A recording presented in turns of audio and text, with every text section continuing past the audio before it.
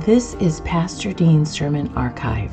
Pastor Dean is author, speaker, and pastoral coach, and this is a collection of his sermons given at Living Faith Church in Hermiston, Oregon. In today's message, Pastor Dean shares with us the importance of having men in the church who will pass on the baton and rise up in spiritual leadership to lead the next generation. After you've listened to today's podcast, we would appreciate it if you would review it, as your feedback helps others discover the podcast and find the life and freedom they are searching for in Jesus Christ. Now, here's Pastor Dean with today's message. I find it absolutely stunning that when you look carefully in the Pentateuch, Genesis, Exodus, Leviticus, Numbers, Deuteronomy, that when you look at the 1.5 million people that came out of Egypt going towards the promised land. Now think about that. That is the size of Metro Portland, 1.5 million people. Okay, think about how many people live in Metro Portland. That's how many people came out of Egypt. 2 of them made it into the promised land. Now 3 if you count Moses on the Mount of Transfiguration, right? Okay. But 2 of them, Joshua and Caleb. Does that shock you? That out of 1.5 million people, 2 made it? I just have trouble getting my mind around that. We don't know a whole lot about Caleb. Scripture doesn't give us a lot of information about him. He first appears in the Holy Scripture in Numbers chapter 13 when they're on the edge of the promised land. God tells Moses to send some spies in to spy out the land and come back and give him a report. And so he selects 1 man from each of the 12 tribes of Israel. And Caleb is the representative from the tribe of Judah. They go into the land. They spy out the land. They come back. And when they come back, 10 of the 12 spies go, "We can't do this. We're like grasshoppers in the sun. There are giants. Can you believe this? There are giants in the land. We better go back to Egypt. It is better for us back in Egypt. We like the leeks and the garlic and all that stuff back in Egypt. It was better for us there. We cannot go into the promised land." And Caleb, along with Jacob, Caleb's the primary spokesman here. Caleb goes, "Do not fear. It is a good land. It is a large land, just like God promised. And their protection is removed from them, and the Lord is with us. Do not fear." Wow, isn't that awesome? Now, the next time that Caleb appears in Holy Scripture, from that occasion in Numbers on through the book of Deuteronomy, he's mentioned as one of the 2 that's going to go into the land, but we're not told anything about him for 45 years. And 45 years later, he shows up again in the book of Joshua, and he comes to Joshua, and he says, "Joshua, you remember when we were spying out the land? God promised me that mountain. And I'm asking you, give me that mountain. I'm 85 years old now, but I want you to know I'm as strong as I was when I was 40, and I have the strength and power to go to warfare like when I was 40. And yeah, there are giants that live in Hebron and the surrounding community, but let me take that mountain."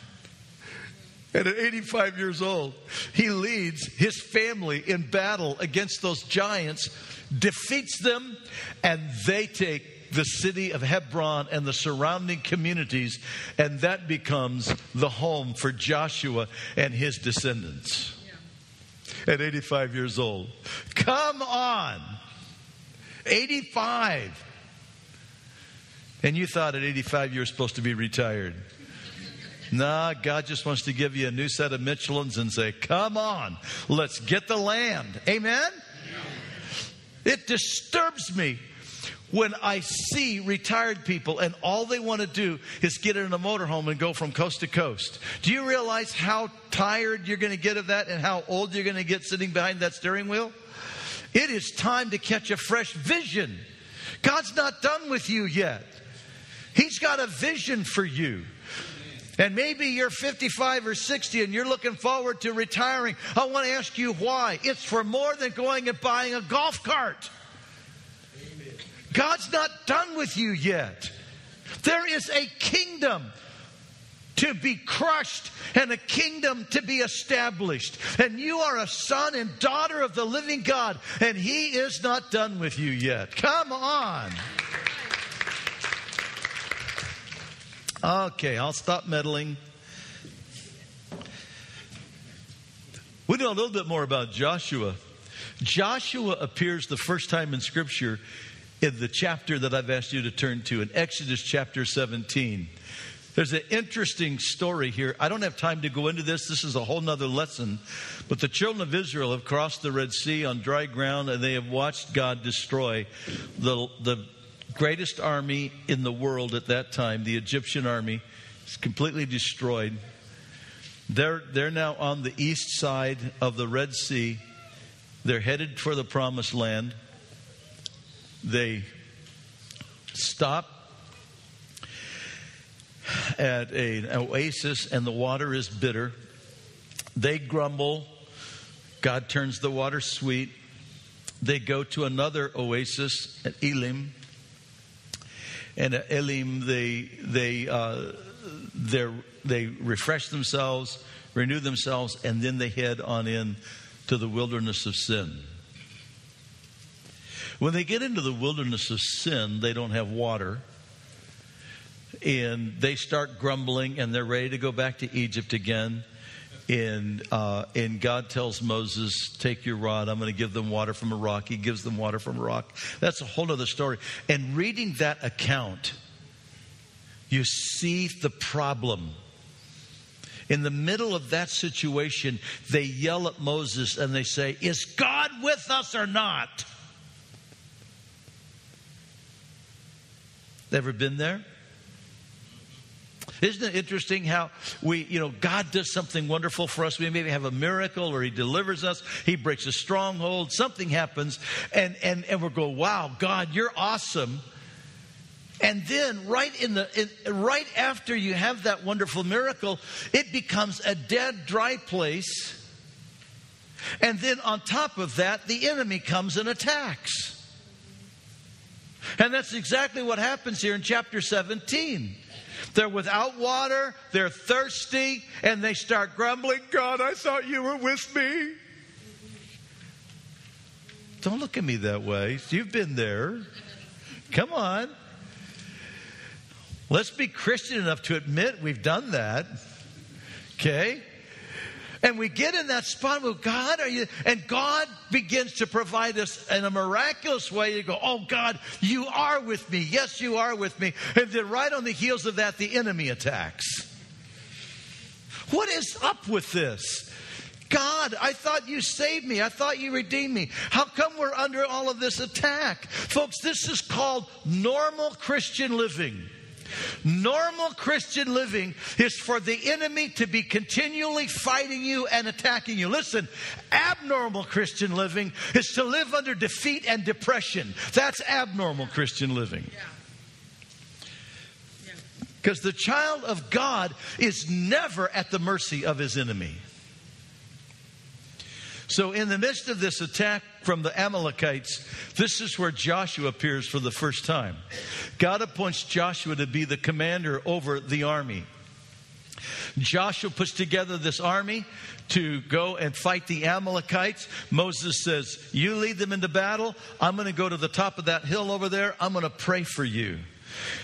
And as Moses is praying and his hands are lifted over the situation, the victory is there. His hands get tired and he goes, whew, boy, got to take a break. He takes a break from praying, and they start losing. Raises his hands again. He's interceding, and the victory's being won. His hands go down, and oh man, there's nothing. So finally, Aaron and Hur go, Moses, we got to have you praying constantly. So come on, stand over here. Come on, you're Moses for us this morning. Come on, come on, give him a hand. This is Moses. Come on, Hur, you stand on that side. Okay, and this is what goes on. They stand here to go, Moses, you pray. We got your arms, bro. And they win the victory. Come on, amen. Does anybody know what that tells us? Thank you, Mo. You're good. Anybody know what that tells us? No, you can't do it alone. You can't do it alone. Here's the other thing. When you take a break from praying, the enemy starts winning. And there's some of you, that's the problem in your home. There's so much drama in your home because you're taking a break from praying. Get back on your knees. Come on, get those hands raised up over your children. Get those hands raised up over your marriage. Get those hands raised up over your finances. Get your hands raised up. Come on, come on. God will intervene. But it's by prayer. Only by prayer. And there are things in your life, the only way you're going to win the victory is by prayer and fasting. And let me give you a hint. Fasting means don't eat. That's not fasting from your telephone. It's not fasting from Oprah. It's not fasting from your favorite activity. I mean, maybe you need to do those things, but come on, fasting means I am going to make this flesh suffer and be disciplined, not to convince God. Fasting is not to impress God. You don't impress God with fasting. Fasting is getting you in alignment with the King of Kings and the Lord of Lords. God doesn't change. He is the immutable God. He is the Lord God that never changes. And fasting is not to convince Him. Fasting is to get you lined up so that you have greater power and prayer, and that you have a greater sensitivity to hearing the voice of Holy Spirit, so you know how to pray in that situation. Come on, amen? Amen. Prayer and fasting. And this is where Joshua appears on the scene in the middle of this. Now, it's interesting because the next time Joshua appears, he has become Moses' right-hand man. He's not only commander of the army, but he is Moses' right arm. And he is with Moses going up to the mountain to meet with God. This is in Exodus chapter 24. God's called Moses back to the mountain. And as he's going back to the mountain, he takes Aaron with him and 70 of the elders. And an interesting thing happens. I mentioned this in last week's message. As they're getting on the mountain, the cloud of God's presence comes down on that mountain, and Moses turns to Aaron and the 70 elders and says, you guys stay here, we're going into the mountain, and we're going into the glory of God. And Moses and Joshua walk right into that cloud of God's presence, and Aaron and the elders have dinner. Man, that doesn't make sense to me. Really? You're going to go in to the presence of Almighty God and I'm going to sit here and eat lunch? Really? Not on my watch. Are you kidding me? If you say to me, you know what, Dean, just want to let you know, instead of going to lunch today, we're going to go and we're going to get with God because, man, God's presence is there. And I'm going, lunch has just lost all desire to me. I would rather be in the cloud of God's presence than eat. Come on. And as they're in the cloud of God's presence, God calls Moses into the center of His glory. And as he's in the center of God's glory, and Joshua is there watching, as he's in the center of God's glory, God says, now the 10 commandments I gave to you back there in Exodus chapter 20. Actually, he hadn't written the book yet. I'm just being silly, okay? Turn your neighbor and go, are you listening here? he writes it on a tablet of stone. He writes the 10 Commandments that God had already verbally given him. He writes them on stone for Moses to take down to the people. He also gives Moses all the instructions regarding the building of the tabernacle and the establishment of the priesthood. All of that is given to Moses. Joshua is there in the cloud of God's presence, watching Moses right in the center of God's glory, getting all of these instructions. In the meantime, while they're doing that, the people come to Aaron and go, you know what, we don't know where Mo is at, but man, you know what, we need a different God. We really need a different God. Come and make us a different God. And Aaron listens to the people, and Aaron and the 70 elders go down from the side of the mountain. They go back among the people. They make a golden calf, and they start leading these people into the worship of this golden calf and into paganism and into all kinds of immorality and filth and debauchery.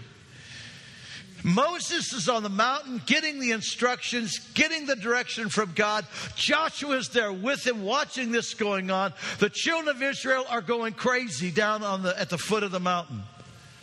When Moses comes back down from the mountain and they begin hearing the noise, Joshua goes, wow, sounds like there's a war going on down there. And Moses turns to him and goes, no, it's not a war. That's not noise of victory or noise of defeat.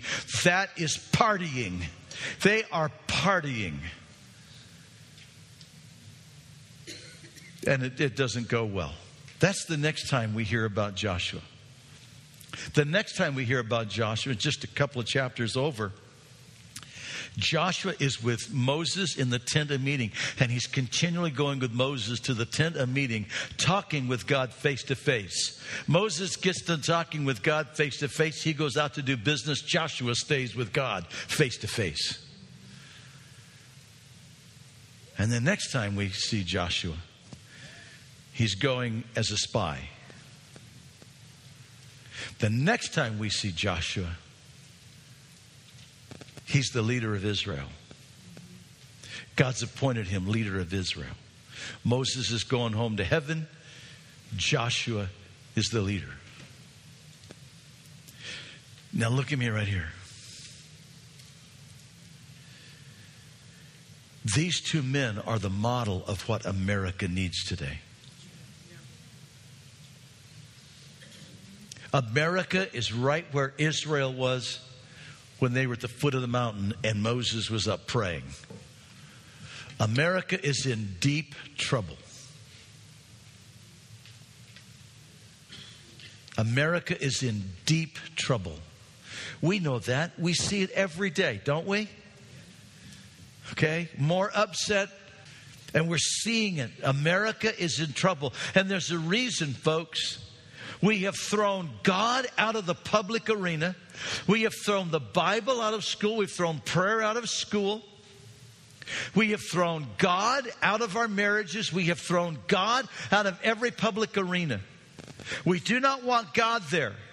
And God is a part-time God. He's there when we're in trouble and we cry out to Him. But the rest of the week and on our Fridays and Saturdays, we want to party. And on most of our Sundays, we want to party. And we have lost our moral compass. We have lost our moral fiber. And it is because we have thrown God out. And when you throw God out, the enemy takes that vacuum as opportunity to bring in every kind of pagan deity he can. And when we throw God out, we throw out the compass of what is right, what is wrong. And the enemy takes that vacuum to bring in his moralities. Those of you that are old enough to remember, you will remember in the late 70s and on through the decade of the 80s, this was the mantra. You can't legislate morality. You can't legislate morality. You can't legislate morality. There is a Greek word for that. Balanos.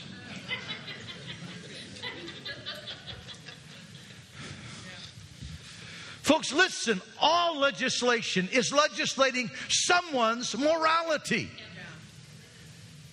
And because we threw out the moral compass of God's holy word, now we are accepting the moral compass of enlightenment. We're accepting the moral compass of humanism, rationalism, materialism, pragmatism, relativism.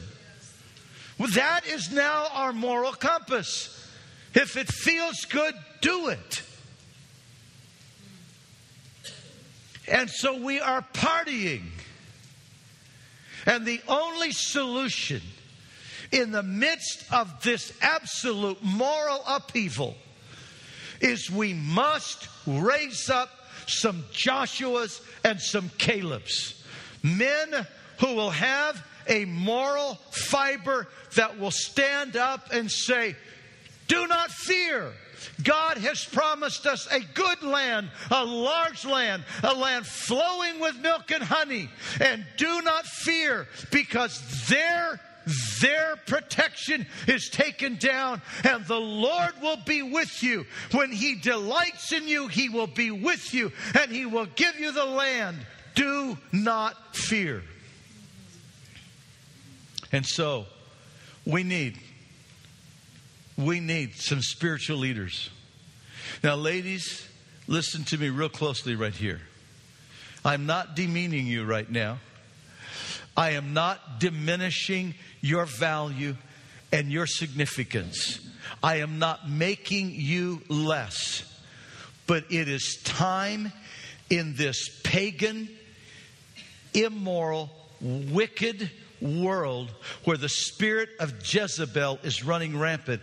It is time for the women of God to acknowledge God meant for men to be spiritual leaders in the house of the Lord. Yes. Amen. I know that is politically incorrect, and it may be offensive to your tolerance. But I'm going to tell you what tolerance is all about. Have you noticed they're tolerant for everyone except those who refuse to call evil good and good evil? They're tolerant for everyone except for those who want to mention the name, the Lord Jesus Christ, the only Savior of mankind. They're tolerant of everyone except those who believe the Bible is the inerrant, infallible Word of God. And there's a reason.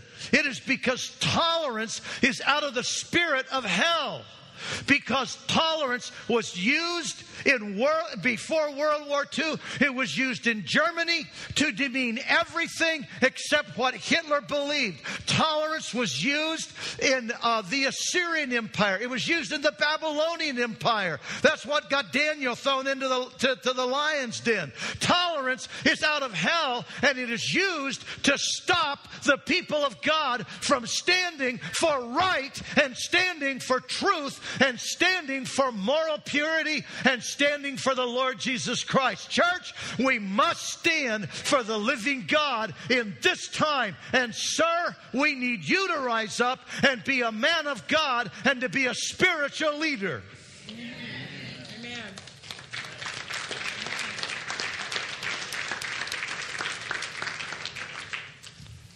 Not the kind of leadership Aaron gave. That's the kind of spiritual leadership that is being found in the majority of churches today. Errands. They will preach what the people want to hear. They will preach in such a way that they won't offend the big givers. They will preach in such a way that they don't want to disturb and have people think that well, okay, I'm not tolerant. They are preaching in a way that is exactly what Paul said would happen in the last days. People have itching ears, and they want to please the ears of the people. And so they heap up to themselves teachers who will not teach the absolute truth. And I want to tell you, that kind of spiritual leadership will destroy families. It will destroy marriages. It will destroy the power of the church. It will leave the church having a form of godliness, but no power. Amen. And dear ones, it is time. It is time for the church If you're going to put up a sign that says you're the church of the living God, if you're going to put up a sign and say that you're a house of God, if you're going to put up a sign out front that says God is here, then it is time to make sure that God's presence is in the house. It is time to have men who know how to bring the presence of God into the house. And if you're not going to do that, take the sign down and put up Rotary. Put up some other social club, because you're not the house of God. You're just a social club. It is time. The church has got to be the church that is strong enough to push back hell, strong enough to defeat disease, strong enough to bring deliverance to the captives and recovery of sight to the blind, and to bring the acceptable year of the Lord. That is what the church must be. I told you, this is a turning point. And men, you've got to lead the way.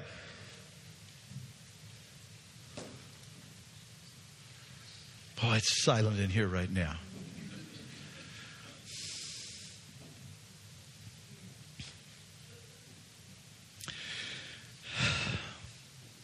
We need men that know how to meet God. Do you know how to meet God, sir? I truly believe Joshua didn't know how to meet God. And so he began hanging out with the guy who knew how to meet God. And I want to tell you something. One time,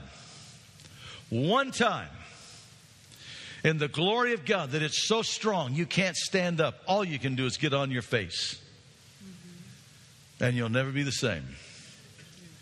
And when you're not walking there, you'll keep wanting to be there, and your heart will keep convicting you to get back there. One time. See, that to me is why youth camps are so important.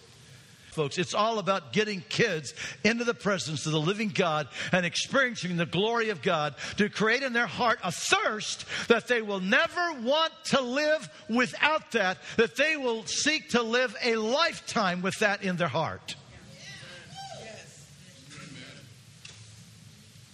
That's what happened to me. July 3rd, 1964. This kid who was filled with hate, filled with bitterness. I was mean. I was violent. I was evil to the core. And I found myself running down to this big old altar down front at Sanders Camp, Idaho, in a Free Methodist youth camp. Actually, it was a family camp. There were as many adults there as teenagers. And I'm in the altar and I'm praying. And I prayed what I knew to pray, which was nothing. I didn't know anything about anything. I just prayed, oh God, I want you to save me. I want you to fill me with your love. And that was all I needed to pray. I started to get up, and this big old hand felt like it was the size of a giant, just pushed me back down. And this is what I heard. Pray till you get through, son. Pray till you get through. So I got down on my knees. I prayed the same thing all over. You know us to pray. I got done with that prayer. I started to get up. Pray till you get through, son. Pray till you get through. To this day, I have no idea who it was. But I prayed the third time. I started to get up. Pray till you get through, son. Pray till you get through.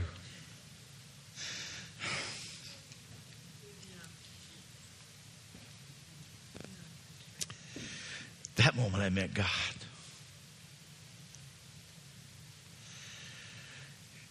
And He revolutionized my life. And I've never wanted anything else since. There's been some times I maybe haven't walked as close as I could have, should have. But I want to tell you something. My heart's always been after Him. And I want to speak for a moment to the young men, 14 to 18. I want to tell you something. God desperately wants you to rise up as a man of God from your youth. Amen. You don't have to wait till you're an old guy to get this. That's right. Amen. You know, all I knew was Jesus saved me. But I started speaking at youth events. And by the time I was 19, churches were inviting me to come and do evangelistic meetings. I only had 3 sermons. Get saved, Jesus is coming, and get baptized in the Holy Spirit. That's all I knew. Get saved, Jesus is coming again, so you better get ready. and get baptized in the Holy Spirit. I only had 3 sermons. Didn't matter where I went in the Bible. Old Testament, New Testament. You got one of those or all 3 of them at once. Because that was all I knew. I was only 19. That's all I knew.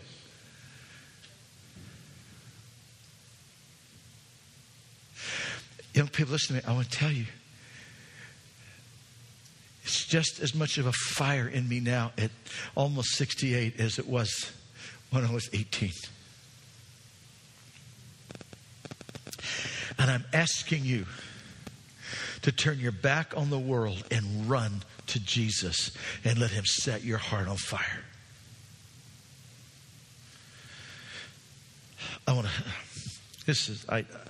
I'm away from my sermon, and I'm just going to go where I feel God's taking me. I want to speak to the men. I want to speak, first of all, to those that are 20 to 45. Sir, what your family, what your marriage, what your workplace, what you need more than anything else is you need to learn how to be a man that knows how to get to the face of God. Learn how to get to the face of God. And reading a little 2-paragraph devotional in the morning and then praying, God bless me today, and out the door you go. That will not get your family there. That will not get you there. Sir, plan your day, which means you're going to plan when you go to sleep at night so that you get enough sleep that you can get up early enough in the morning that you get a minimum of 15 to 20 minutes. 30 minutes would be better with God. And you read a portion of His Word, and then you spend time praying until you know you've met God and He's met you. And if you can't do that in 15 minutes, then stay there longer. Get up earlier and stay there longer. But start your day in the presence of God. Because here's what will happen. When you start doing that, you will have a wisdom on the job site other guys don't have. You will be able to figure out problems on the job others won't be able to figure out. You're going to have answers to what's going on in your marriage, answers to what's going on with your kids. You're going to have answers to what's going on and to show you how to handle your finances. I'm telling you, you must have the wisdom of God. And the way you get the wisdom of God is you learn how to get to God face to face.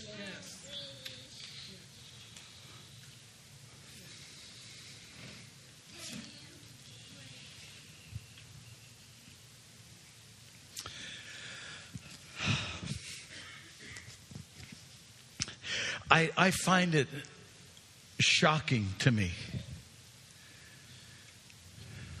that the average pastor in America spends less than 10 minutes a day in prayer. I don't know how they do it. Apparently, it's just a business. But I want to tell you something. And will you stand with me, please? Go to the next slide for me, would you please? I'm sorry. Go back. You were at the right one. I apologize.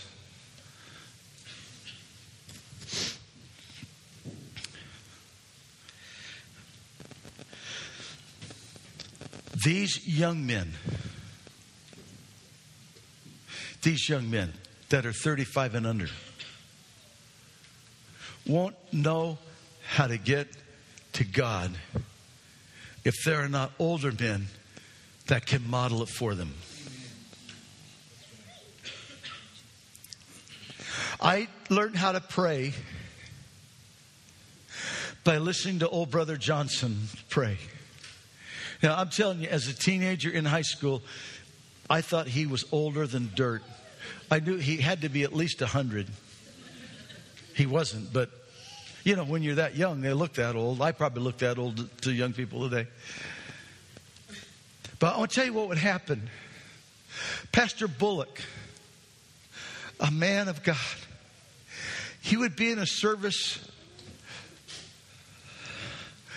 and he would kind of feel a little bit like I have felt this morning, coming with this message that I knew was going to be a hard message for you to hear, that was going to be a message that would get in your face. And he would stop and he would turn. And old Brother Johnson always sat 3 rows back on this side, 1 chair in. And he would say, Brother Johnson, pray. And Brother Johnson, he always did it this way. He'd kind of lean on that pew in front of him, and he would begin going, oh, God. Oh, God. And there was nothing phony about it. And by the time he got to that 3rd time, oh, God, you would begin feeling a presence that would take your breath away. And he'd begin praying. And God would come down in the house. I was one of the weird teenagers. I'd go to Wednesday night prayer meeting, and it really was a prayer meeting. And I would be there, I'd be praying, and I'd wait till I knew when Brother Johnson was going to pray. And he'd start praying, and oh man, it would move your heart. And I'd go home and try to pray like him. I'd use his same words. Of course, it didn't work very well, but it taught me how to pray. And it taught me to want God. I need the older men in this house to model for our young men how to want God, how to seek God.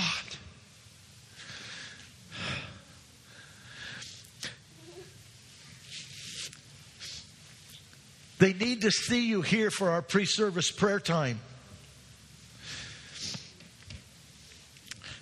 If you got to have a cup of coffee before you pray, get here at 8:30, get a cup of coffee, and be ready to pray by 10 after 9.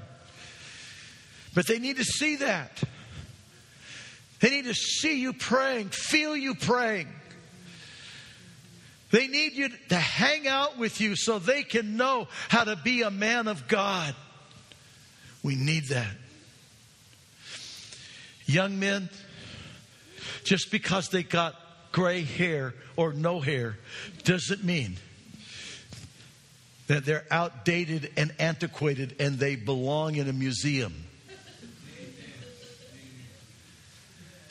What that means is you should hang with them and learn what they know so that you can become a man of God.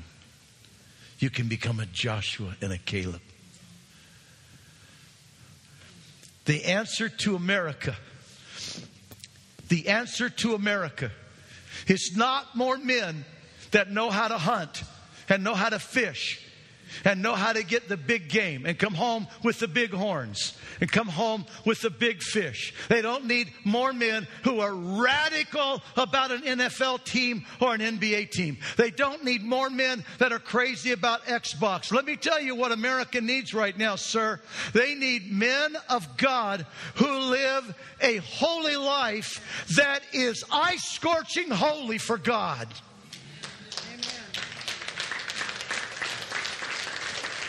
America's women need to be able to see men whose eyes do not look where they don't belong. And when they see gals showing way too much cleavage and way too much leg and way too much butt, they turn their face away and look away because that is not holy. And their eyes are seeking to be eyes that know how to be face to face with God. And it's eyes of holiness that look face to face with Almighty God. Men that know how to pray their sons and daughters free. Men that know how to lead with the wisdom of Almighty God and the mercy and grace of God. That when a son or daughter fails, they don't throw them aside and yell at them and call them names. Rather, they hold them and they hug them and they give them grace and they give them mercy and they give them love. And while they're doing that, they're staying up at night praying them free. Amen. Yes. Yes. I understand.